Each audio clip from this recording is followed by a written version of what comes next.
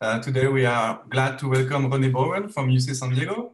Renee is going to present a joint work with Danil, Dmitriev, and Simone Galperti entitled Learning from Shared News When Abundant Information Leads to Belief Polarization. Well, I don't think I need to present Renee. She has substantial contribution on microtheory, political economy, international trade. So thanks a lot, Renee, for being with us today. It's a great pleasure for us. Just before to start, let me remind a little bit the rule of the seminar, despite I guess everybody is really used now. So Renee is going to make some break at some relevant moment, and during these breaks you can unmute yourself and you will ask your questions directly to Renee. Be aware that the talk is recorded. So if you don't want to be on the video, you just ask your question directly through the chat window and I will ask the question to Renee during the break, okay? Okay, I think that's it. I spoke enough. Renee, thanks again for being with us. We are looking forward to listen to your talk. So the screen is yours. Thank you. Thanks, Oliver. And thanks to everyone for inviting me. This is a great pleasure. And it's 7 a.m. here. So if I'm slower than usual, please forgive me. Okay, so the title is, as Oliver said, Learning from Shared News When Abundant Information Leads to Belief Polarization. And it's joint work with Danil Dmitriev, a PhD student at UC San Diego, and my colleague Simone Galperti at UC San Diego. And I just confirming I have an hour for this talk. Can you just confirm that? Yeah, you have actually 45 Less than minutes. an hour. Okay, perfect. Okay, basically you have 45 minutes plus 15 minutes of questions, but there is less questions, you can speak longer. And anyway, at the end, people can leave if they want or keep going to the discussion. So let's say you have an hour. Exactly. Perfect. Please feel free to interrupt me. I know we have a lot of participants, but I still do like questions as we go along. Of course, if questions get too much, I'll just defer them till later. Okay, so why are we interested in polarization as an object in and of itself? This is an economics audience and an economics talk. Of course, there's a lot of literature identifying different problems created when there are political divisions, gridlock, low legislative quality, inequality, difficulty with security of property rights, trust, investment growth, and the list goes on. One thing that we've also observed in recent times is increasing polarization, at least in the United States. And when we talk about increasing polarization, it can be in the form of either policymaking, so there are DW nominate scores that illustrate this. We can talk about media. There are a lot of studies about how the media rhetoric is more polarized. Certainly we can talk about public opinion, which is probably a little less studied. But in terms of public opinion, there are a few studies, Desmond and Batsiarg in 2018, of course, the Pew Research Center, and they have identified this divergence in public opinion, particularly in the political sphere. Alicine et al. In 20, God rest his soul, did identify, again, this divergence in opinions, and it's in particular divergence in opinions over something that's objectively a verifiable state of the world. So for that reason, we think about belief polarization in this paper. And the question we ask is, can it be driven only by how people share information? So there's no fake news, no media bias, none of these things that have previously been sort of focused on in terms of driving polarization. But of course, we make the observation that polarization has been increasing in spite of the fact that there's more information about, right? So through the internet, through sharing of news with your friends, there's simply more access to information as technology increases. If you think about standard learning models, Bayesian learning models, this is inconsistent with that fact. And of course, we're not the first to identify this. There are papers against Gao et al. Who also identify this. And some have looked into empirical connections between the internet and polarization, and at best, the evidence is mixed. There's a famous paper by Boxell et al. 2018 that concludes that the internet does not drive polarization, But ever since then, there have been other studies finding different results. So what we hope to do is present a model that can actually capture these facts and help to guide folks who are interested in studying these things empirically. So before I jump into this slide, I do want to mention that this is a very non-typical economics talk. There are no preferences, there's no game, and there's no even optimization problem. So if you're looking for any of those things, you're going to be sorely disappointed. This is purely a model about information sharing.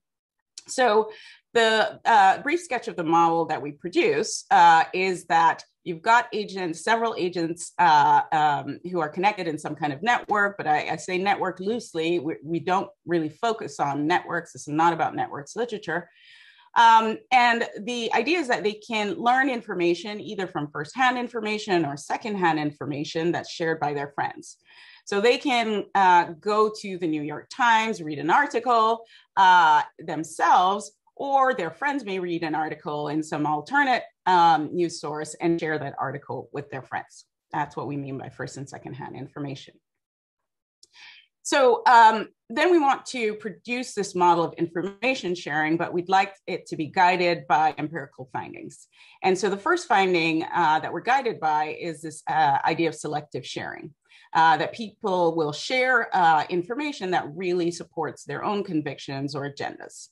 So there's a very closely linked experimental paper by Polarization and Shum in 2019 that identifies in the lab this tendency to share news selectively, and not only to share news selectively, but also for those who receive the news to undercount the selectivity of the sharing, or account for it less when they're updating beliefs.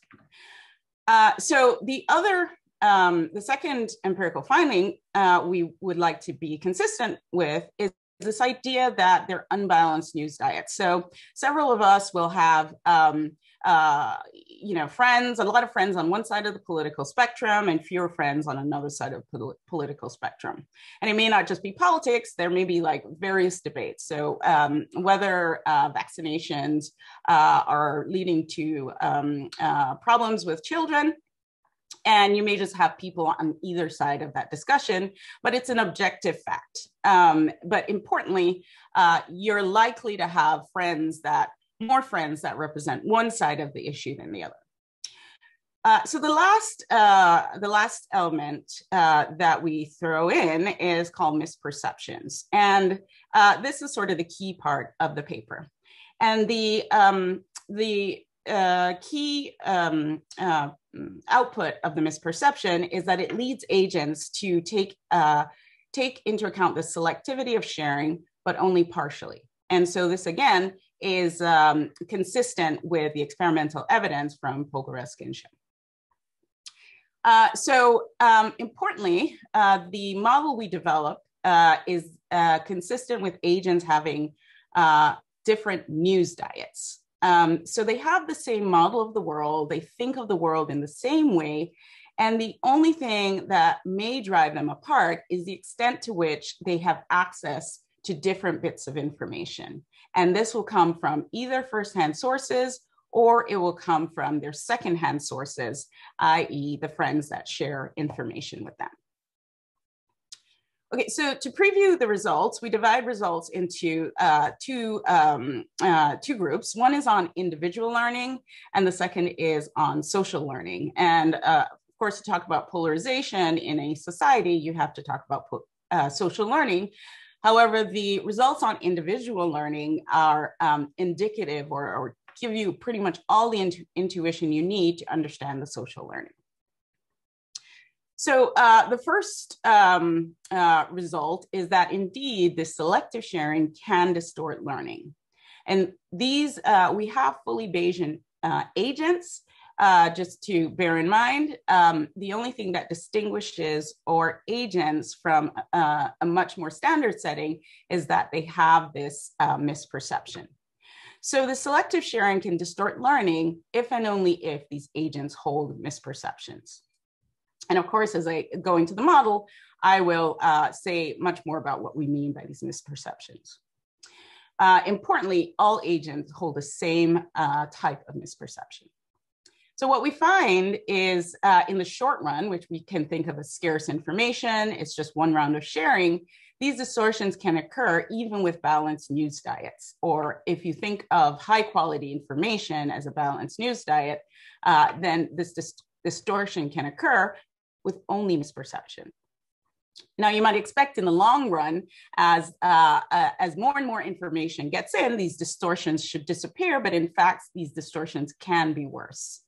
But again, to have these distortions appear in the long run, now it's important to have an unbalanced news diet and low quality of information. And so the unbalanced news diet drives the polarization, as you'll see in the next slide, in the long run. So the direction of the distortion in terms of distorted learning, it doesn't need to be in the direction of the news diet imbalance. But again, we'll talk about what that really means. And so even though we've developed this model that has no fake news or no media bias that can generate polarization, we do have an extension that can be thought of as fake news. And what we find is that this fake news can also distort learning, but only through these this misperceived selective sharing that we develop. Okay, so on polarization, we find that it can be caused by sharing of people's echo chambers, right? So that's what we think of as friends or your group of friends. And it's possible, even if you're all unbalanced in the same direction. So I'm going to just pick people at random from my screen here. Laura and I might have friends both biased in the same direction, but it's possible that Laura's friends are a little bit more balanced than mine, and it's still possible that we diverge in our beliefs. So what do we also find is that it can increase with the expansion of social connections or decrease. In fact, what we find is that if you expand social connections proportionately, so everyone sort of doubles their social connections, we find that polarization does increase. Of course, there are other ways to expand social connections, and we'll characterize the exact structure of the echo chambers that will give us expansion of polarization or not. So finally, we find that polarization can be curbed by increasing information quality, not quantity. So, and there are sort of two important things to note here. One is that not only can it increase with information quality, it can also be somewhat non-monotonic, where it first decreases, polarization first increases with information quality and then decreases with information quality. But what we also find is we can do some, we can find sort of different institutions that mitigate the polarization. And we show that we have, if we have news aggregators, this can serve as one way to mitigate polarization. And we find the sufficient degree of aggregation that allows this. Okay, so lots of related literature. I think I'm going to skip it for now, since my time is a little bit short. But just highlight a few of these, only to say that, lots of studies on polarization are out there. This is only a very few. Generally, they depend on behavioral biases, which we don't have, or different preferences, which we don't have, or biased media. And so we have none of these. Polarization is entirely driven by news sharing and this misperception. There's the paper that we have, it also falls in this category of misperception in social learning, which is a newer field of economic theory. And importantly, a lot of these papers rely on agents having different worldviews, But in our model, these agents actually have the same worldview. And of course, we have agents that are actually Bayesian. Similar for learning in networks, often there is non-Bayesian updating, or agents are sharing beliefs. Rather, in our framework, agents are sharing the news they have, and the news causes them to update their beliefs. And so there are obviously empirical studies. I won't go into those.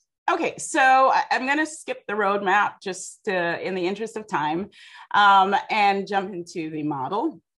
So we start with agents, as I said, and we have a group of finitely many agents. Agents with whom agent I has social connections will be called friends of I. And it's these friends of I that will share information with I.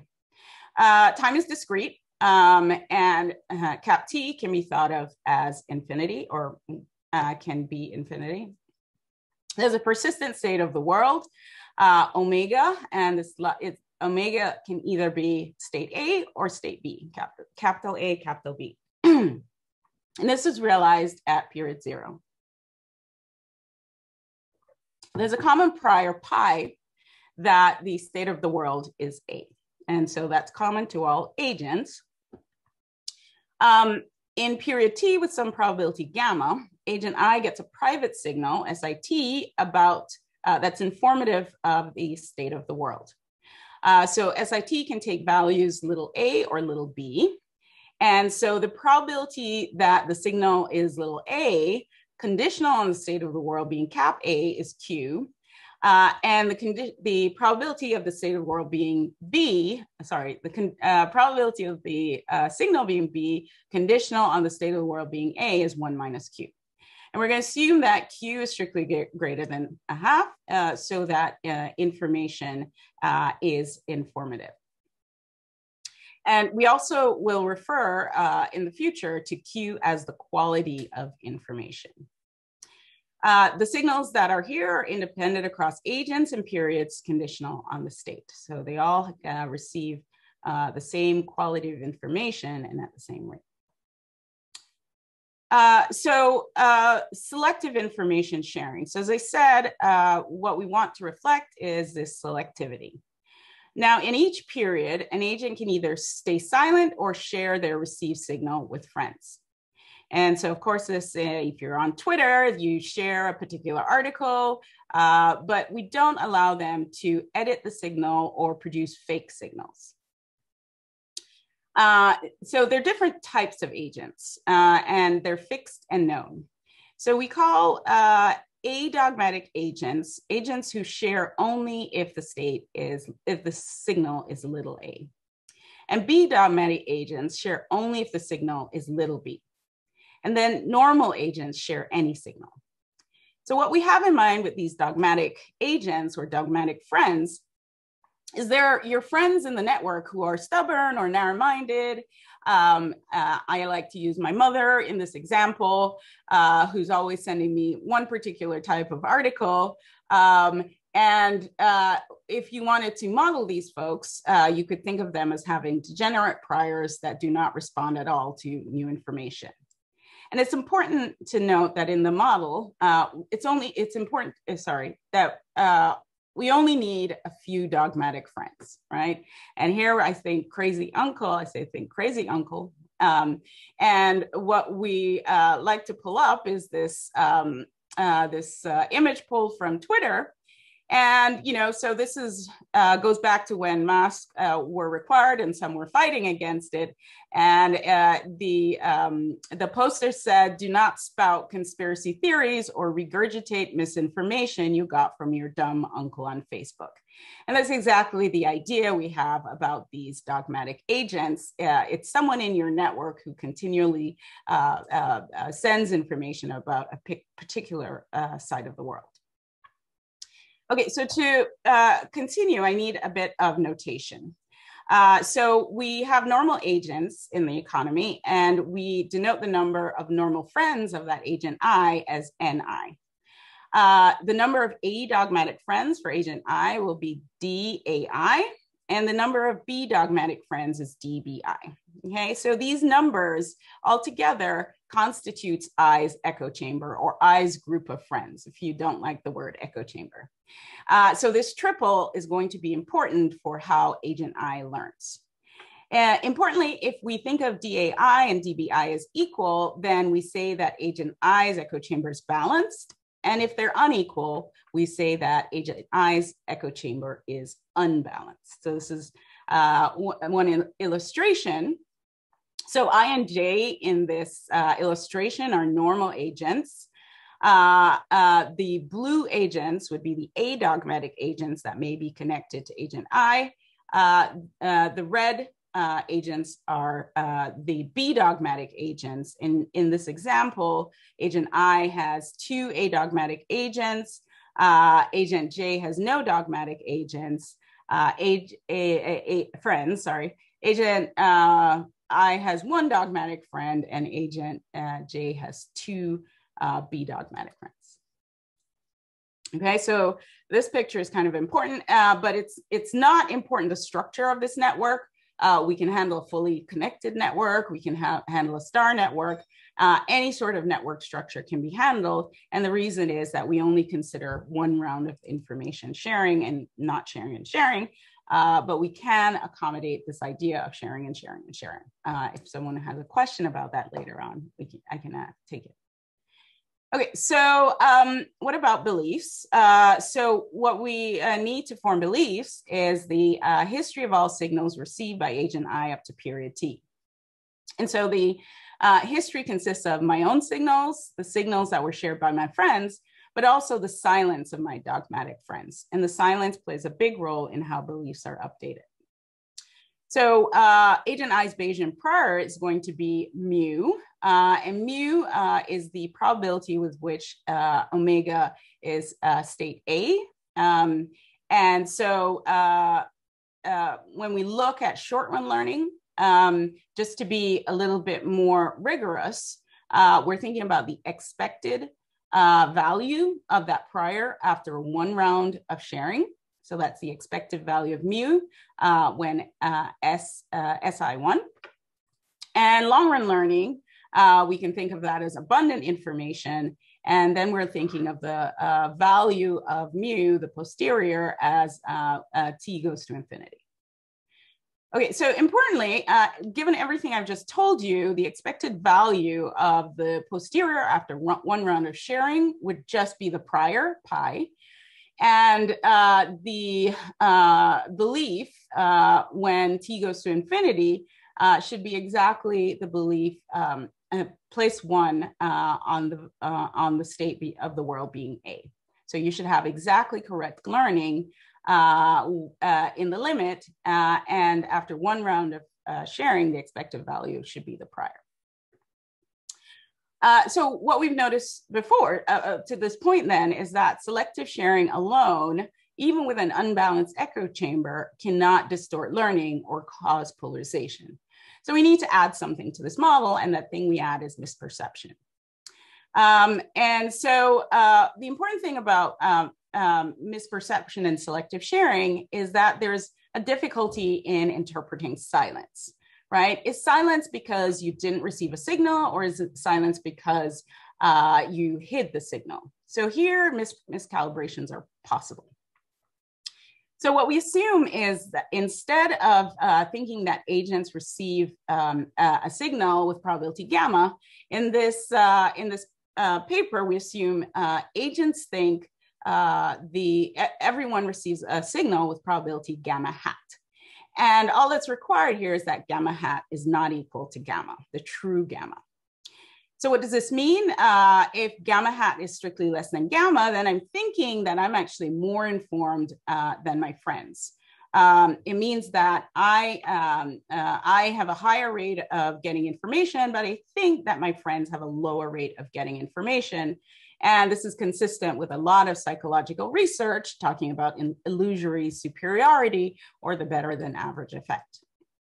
The reverse is thinking that gamma hat is strictly greater than gamma, so my friends are actually more informed than I am. And this can be thought of as insecurity. So now we can go to our first set of results on short-run learning.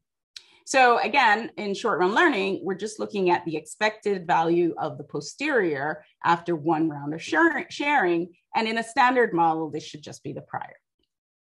So the first result says that if we have an agent with a balanced echo chamber, so we're not even looking at unbalances in echo chambers now, and we have the case of illusory superiority or gamma hat strictly less than gamma, then we do get distorted learning. In particular, the distorted learning depends on the value of the prior, pi. So if the prior is indicative that the state, that A is a more likely state of the world, then we have that the posterior, or the expected posterior, is distorted above the prior. So you read too much into silence, and so you go towards the state of the world being A. And so the reverse is true for gamma hat greater than gamma. And now what you assume is that you read too little into silence, so the state of the world goes in the opposite direction of the prior. So I'm going to pause here for maybe. So let me talk a little bit about the intuition. And the intuition is just that if we think of some agent I with an echo chamber DA, DB, and N, then the number of A received signals would be only from A friends and normal friends. And similarly, the number of B signals received are only those signals received from B dogmatic friends and normal friends.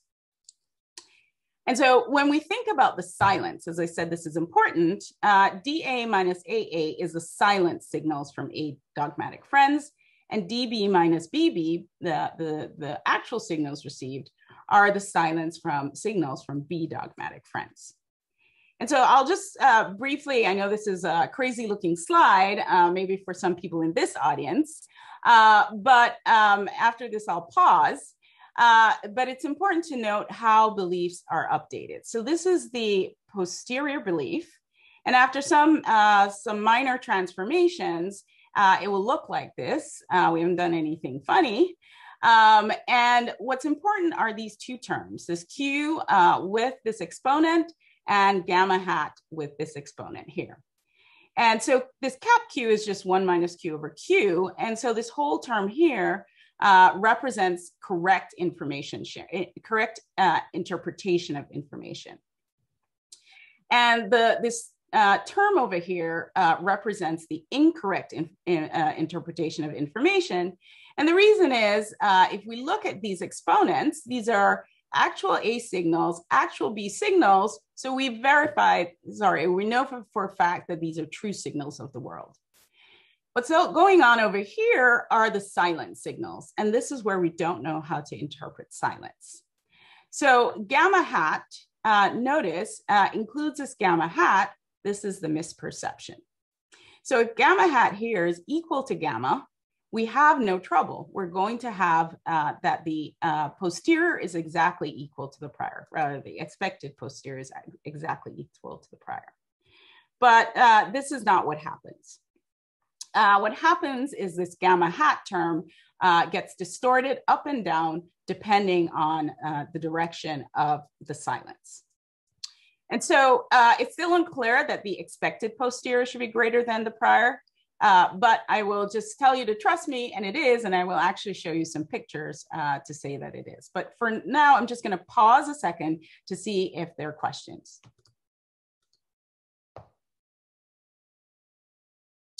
Okay, so I see a few questions in the chat. Does agent I, my co-author is on, so great. You can ask all kinds of questions in the chat and my co-author can help with that. Okay, so this is what the posterior looks like, and I'm going to just move on to what happens when we do have an unbalanced echo chamber and we have one round of learning. So now with an unbalanced echo chamber, so note even with misperception alone, we do have distortions. But now with the unbalanced echo chamber, these distortions depend on the direction of the echo chamber. And so in particular, let's think of an agent that has more adogmatic friends than B-dogmatic friends. Then there's some threshold belief, threshold quality of information, QSR, strictly greater than a half, such that if Q is below that threshold, then again, the direction of the distortion depends on this gamma hat, and if it's greater or less than gamma. And what we find is that if gamma hat is less than gamma, or illusory superiority, then the expected posterior is distorted towards the A majority. So why is this somewhat surprising? So you're aware that your A friends are sharing only A signals. You're aware that they're distorting learning. You also are aware, or at least you think, they're less informed than you are. So you'd imagine that you discount the signals that they send. But what in fact happens is, you know, the signals they send are true, but when there comes to silence, there is some difficulty interpreting it. And because gamma hat is less than gamma, you actually read too little into their silence, and reading too little into their silence means that you're distorted towards their beliefs. Or rather towards that state of the world. And so, of course, the reverse is true under gamma hat. So there's under reaction to silence, and that favors the dogmatic majority. So I promised a picture, and the picture here is just illustrating that when gamma hat is less than gamma, one example, and we're looking at the ratio of the expected posterior to the prior. In a standard Bayesian model, this term is 1, but you'll see that the term is not 1 in this model with misperceptions. So in this example, N is 1, so I have 1 normal friend. I have 3 A-dogmatic friends and 2 B-dogmatic friends. And you see that I'm distorted towards the state of the world being 1. Being A. But then there's this other part down here that you're kind of wondering what's going on. And this is the distortion due only to the misperception. But what can happen is that the distortion from the unbalance in your echo chamber can be so large, so it's larger here, 4 and 2 versus 3 and 2, and that overwhelms the distortion due to the misperception. Okay, so I see one more question in the chat. Maybe I missed something about the timing, and my co-author's answering, so I'm not going to pause, and you can read what's in the chat. Okay, so now that we've covered short-run learning, we can talk about long-run learning and figure out what happens when we have abundant information. So once again, we think about the case when DA is greater than DB. Now we show that there exists a threshold quality of information related to the long run, and this threshold quality is strictly less than 1. And so as long as Q is strictly less than this threshold, then we have that agents place probability 1 on the state of the world being A, regardless of the true state of the world. On the other hand, and that's true if gamma hat is less than gamma, that's the case of illusory superiority. In the opposite case, agents place probability 1 on the state of the world being B, regardless of the true state of the world. And it's important to know that if Q is above this threshold, then we have correct learning. So with long-run learning, the effects of distortion due to misperception, they disappear, and all we have is the distortion due to the imbalance in the echo chamber. And so what we can also show is that as this Q threshold is actually increasing in the magnitude of the imbalance in your echo chamber. It's also increasing in the magnitude of the misperception, gamma minus gamma hat, and it's decreasing in the number of your normal friends. So I'll skip the intuition because it really follows very closely from the short run intuition. And again, everything is driven by the silence and either reading too little into the silence or reading too much into the silence. So now we can talk about expansions of echo chambers, all right? And so we focus on the case here of gamma hat less than gamma, again, this illusory superiority case. And so the result essentially says that if we fix some agent, again, that's balanced towards the adogmatics in his network, and we have a Q hat, level of Q less than the threshold for long run learning Q, then if we created this new echo chamber, and we're creating a new echo chamber where we're scaling up the A and the B dogmatic friends by some share, some term lambda, and scaling up normal friends with lambda n, then we can show that this long run learning threshold will go below Q hat, that fixed threshold we had before, that fixed Q we had before, if this lambda n, the growth rate of normal friends, exceeds this expression.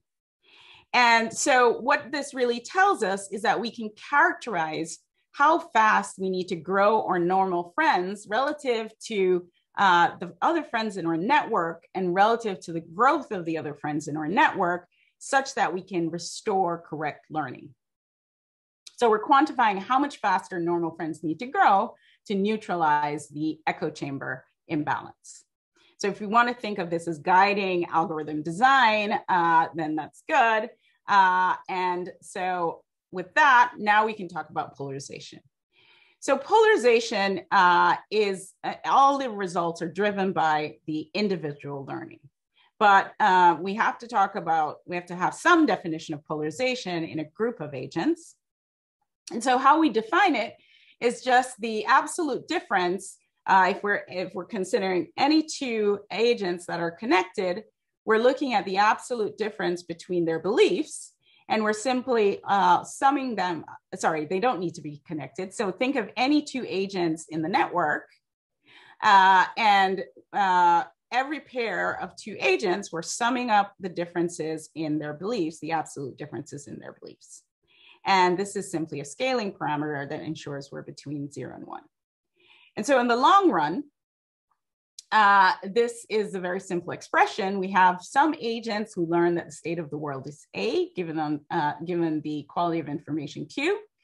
We have some agents who learn the state of the world is B, given quality of information Q, and this is divided by the total number of agents squared up. So that's what I just described. So now, as I said, it's really a corollary to the previous results. And we can show that agents in society have echo chambers. If they have echo chambers with different imbalances, then there's some Q such that pi of Q, that's the polarization, is strictly greater than 0. So we will get some polarization with the right value of information quality. And here, it's important to know we need the misperception. If misperception goes away, this result goes away.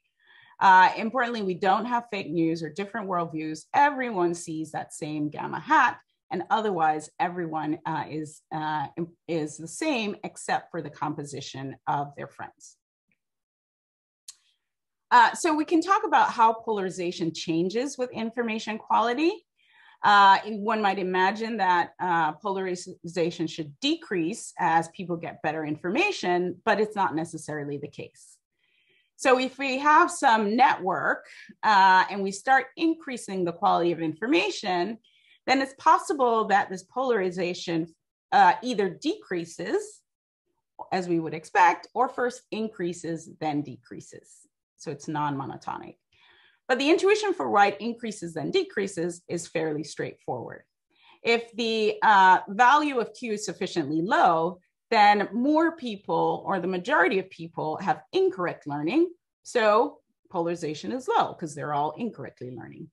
And as you increase the value of Q, more people begin learning correctly, and ultimately everyone begins. And so more people learning correctly increases polarization because they're still the incorrect learners. But as Q goes to 1, then everyone begins to learn correctly and polarization decreases again. Okay, so let's skip this, and we want to talk about interventions.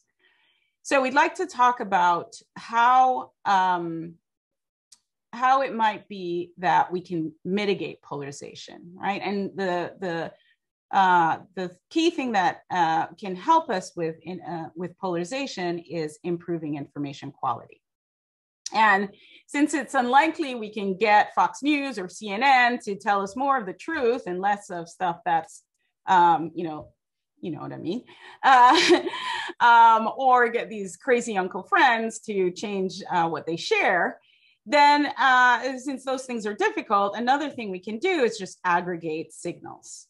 And so we can create a new signal, call it S hat I, MT, out of any M signals that arrive.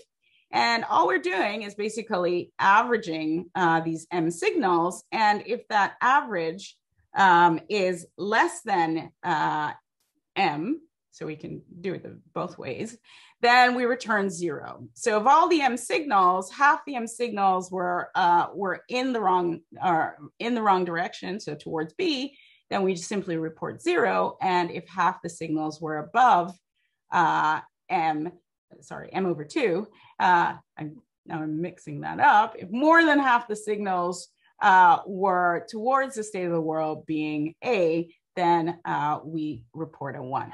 And so with this new information structure, which is really, we can think of as an aggregation of these signals, so we're losing information quantity, but we're increasing information quality.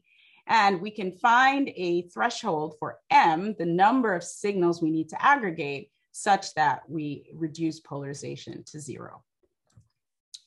And so, so we can mitigate polarization, and that's great news. We can think of this as news aggregators that do something like this, whether it's Yahoo News or other such news. And so that's great news. But the other thing we want to think about is different types of misperception. So some of you might have had the question, what if we're misperceiving is the probability with which normal or dogmatic friends share signals?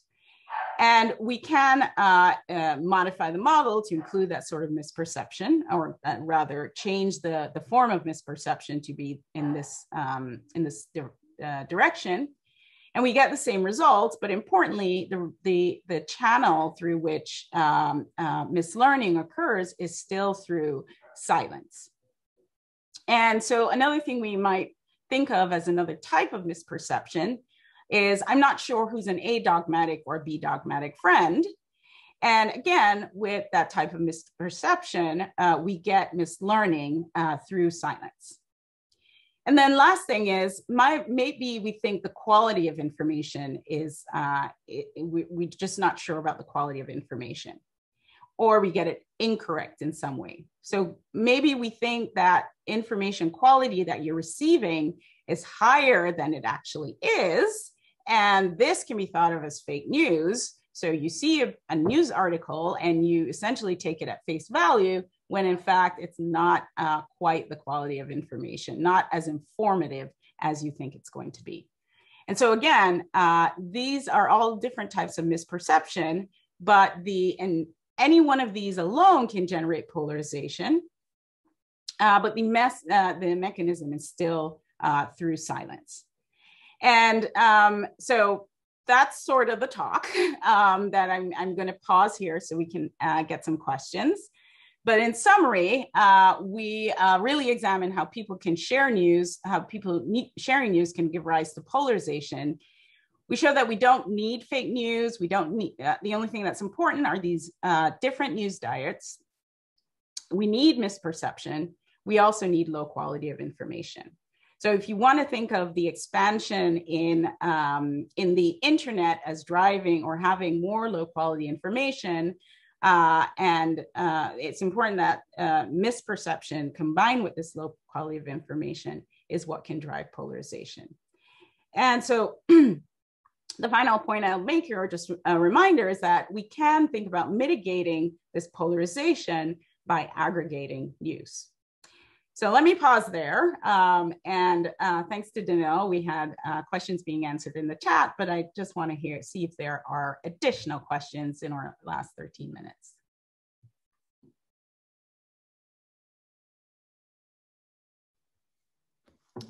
All right, thank you very much.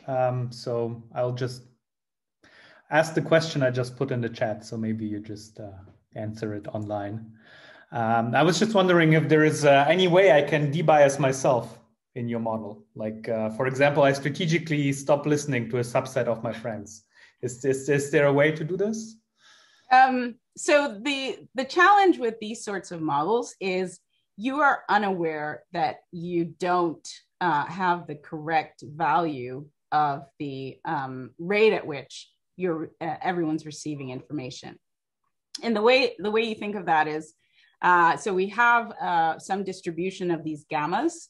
So that's the rate at which you're receiving information.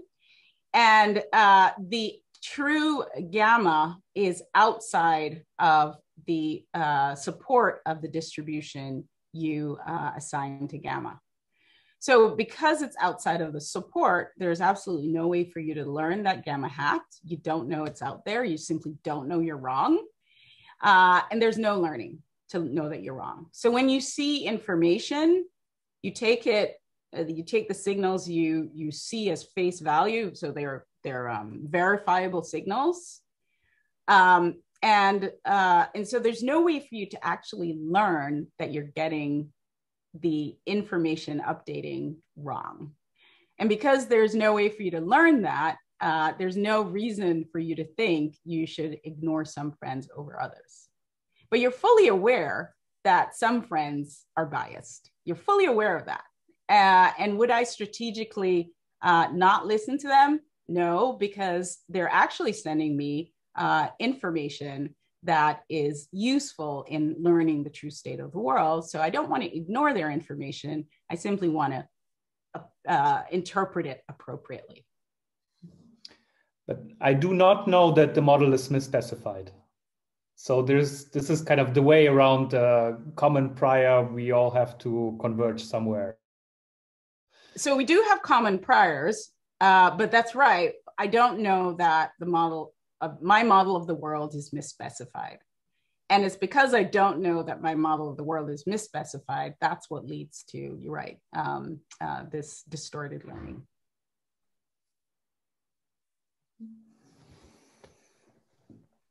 Hi, I have a question. Hi. Hi.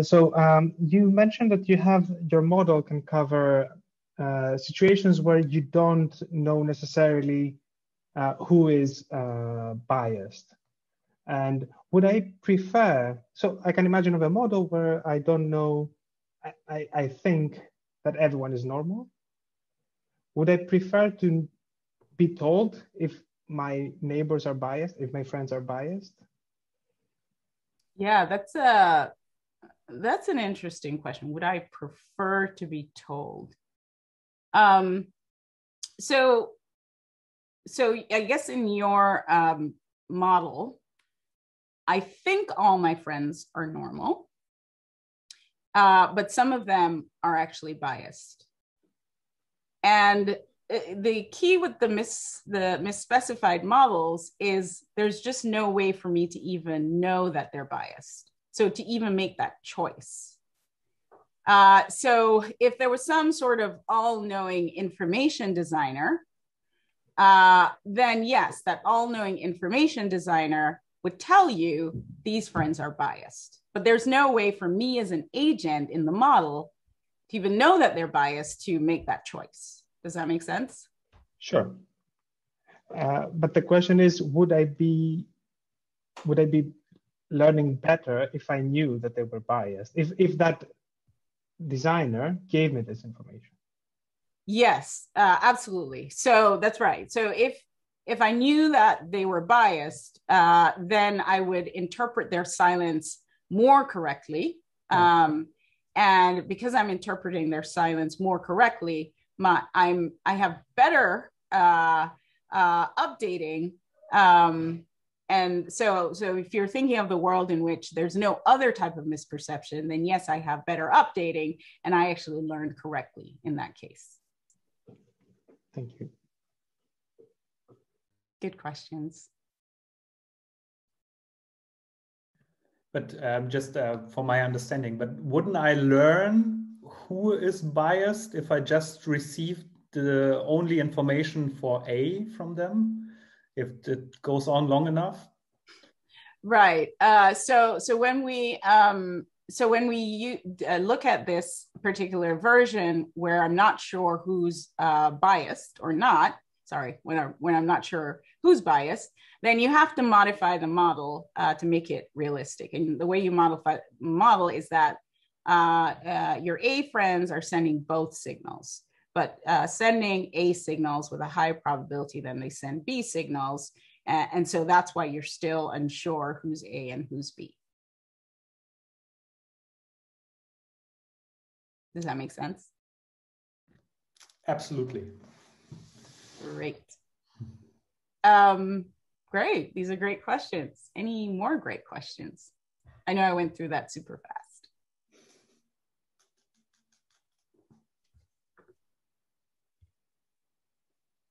Okay. Great.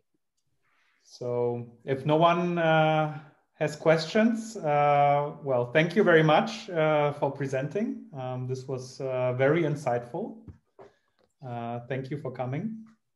And who do we have next time? Does anyone? Yeah, let me make the announcement maybe. So in 2 weeks, on the 10th of May, we have Danil from Northwestern University will give a talk with us. So if you want to attend, you're all very welcome. Sorry, go ahead. I just want to thank you. You know, this was a great audience and a great opportunity. And I see that I'm in the companies of many great theorists. So thank you for including me in this series. Thanks a lot for joining. That was a great pleasure for us. If there is any question, there is still time, so don't be shy. Otherwise, we are going to close and we will see you in 2 weeks, fortunately. And Renee, thanks again a lot for being with us today. That was great. Thank you so much. Take care. Take care too. And see you next time. See you next time.